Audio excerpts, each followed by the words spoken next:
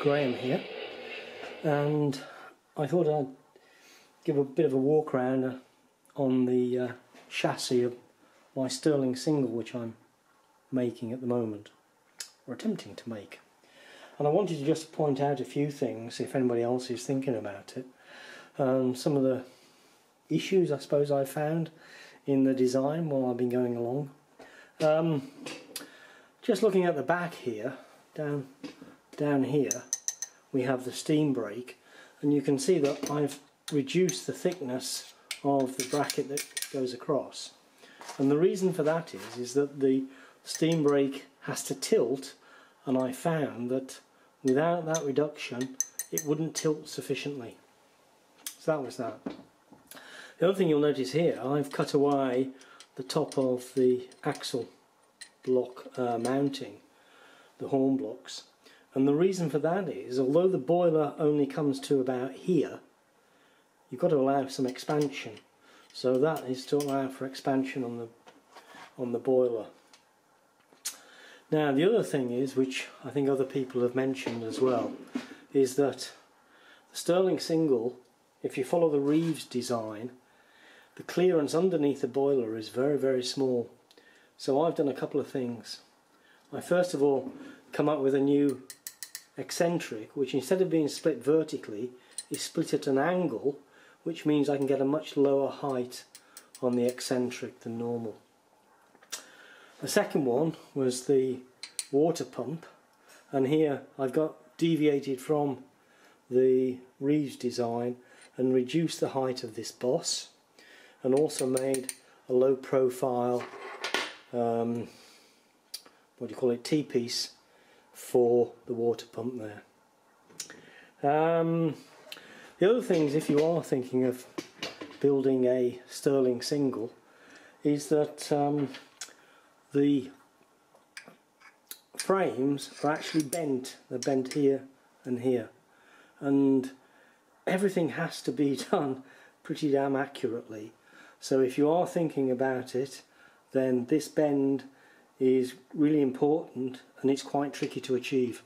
I was fortunate, I got my frames, I drew them out, and then I got the frames laser cut, and the people that did the laser cutting had a bender and they put the bend in for me. So I cannot claim any credit for that. So what else is there on the Stirling single?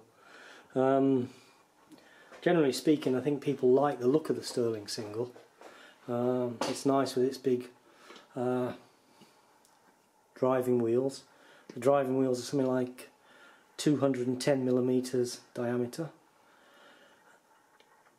And the other thing I will just show you before I put compressed air onto this and get the thing running is the frame that I've made. So this lifting frame is brilliant. I say brilliant, I thought I'd just knock something up.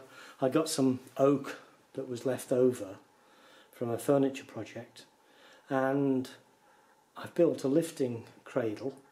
So I got some stainless steel threaded rod from Tool Station in the UK, not very expensive.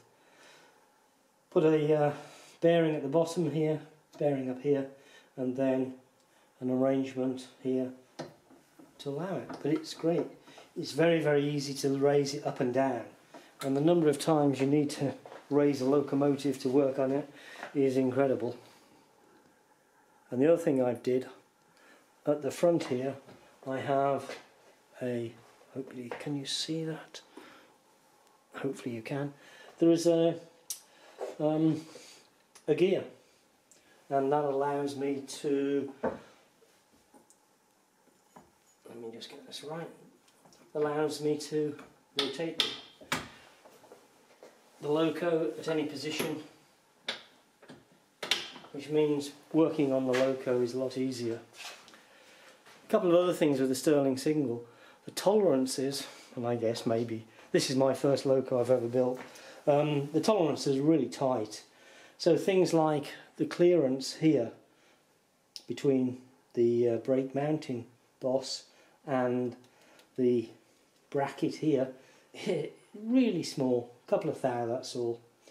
Tolerances between the mounting bolts for the reverser stand and the wheels are very, very tight. There isn't a lot. You have to be super accurate, I think, in most of the stuff. And one of the things I'm not happy with at the moment on this is the brake pulling arrangement. The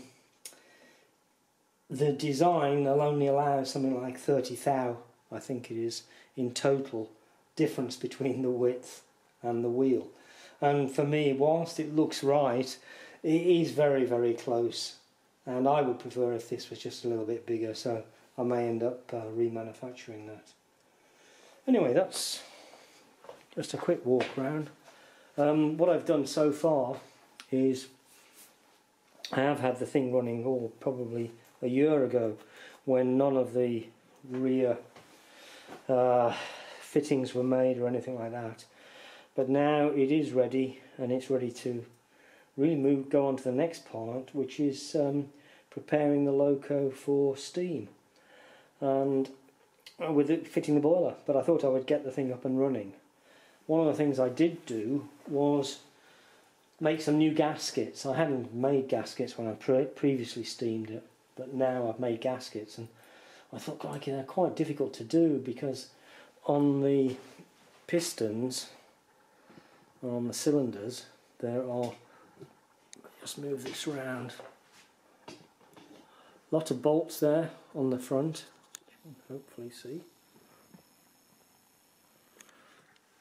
And I thought, how on earth do you make a gasket for that?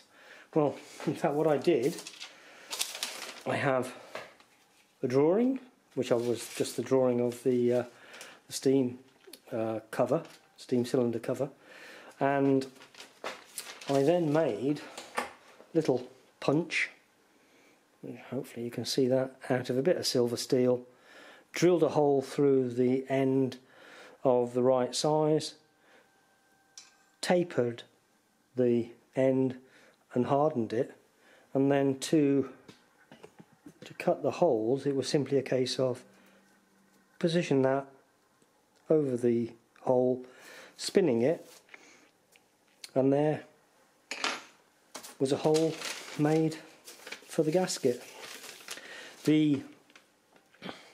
What I'm using for gasket material is just brown paper, brown wrapping paper.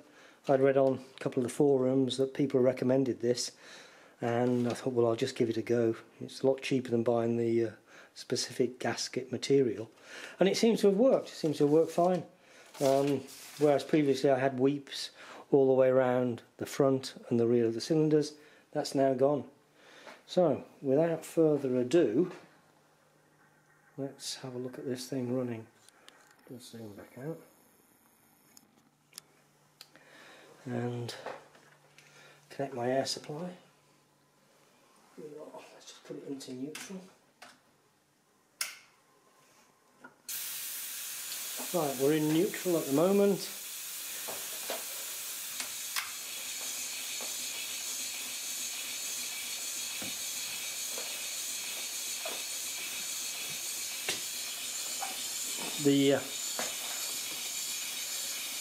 The compressed air that you can hear is simply leaking from around this rubber tubing. In fact, it's not really rubber tubing, it was electrical insulation off an electrical wire, so that's where most of that is coming from. It seems to be running fine, I think. It's nice and smooth, there's no knocks that I can really hear. There's a little tiny one, but I think it's very small. And if you just heard, that's the compressor going off in the background.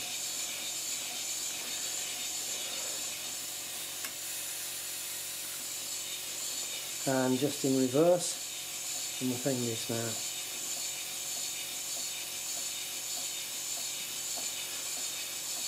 Running backwards, so let's run it forward again.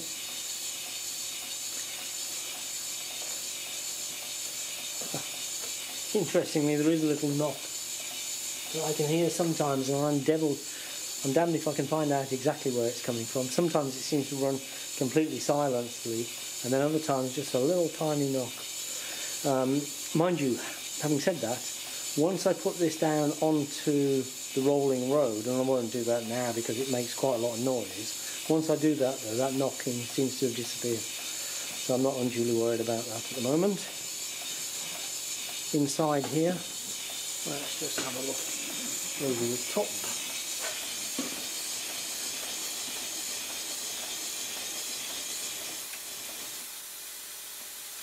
So we have the forward and reverse eccentrics.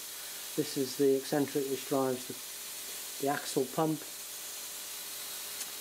I put plenty of oil in. I haven't run this a lot, which is why the oil is fairly black, so it's basically running itself in at the moment. And that's just putting that into reverse.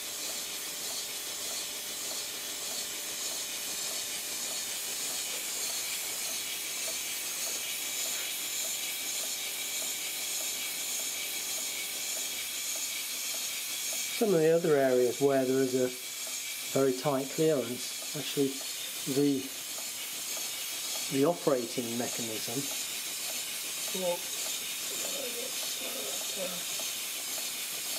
the forward and reverse lever, the clearance across the mounting bolts